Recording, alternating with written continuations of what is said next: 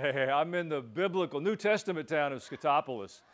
Biblically, Hebrew Bible, Old Testament, it's Beit Shan.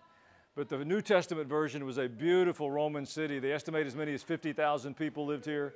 They had a theater, bathhouses. It truly was a remarkable place. Today, it's a pile of rocks. There's a neighboring city, but this is just a historical site. You know, the reality of history is that civilizations crumble, cities fall. We're watching it happen now around us at home. Our cities are crumbling. The problem we face isn't the homeless. It's not the destitute. It's not the people suffering from mental illness. The problem is we have a moral decay. It's in our churches. It's expressed in our universities, expressed in our businesses. If we can correct the condition of our hearts, we can see our cities be revitalized and we'll have an extended future. If not, we'll be another pile of rocks that other people come visit and tell the story of back in the day. Turn your heart to the Lord. It makes a difference.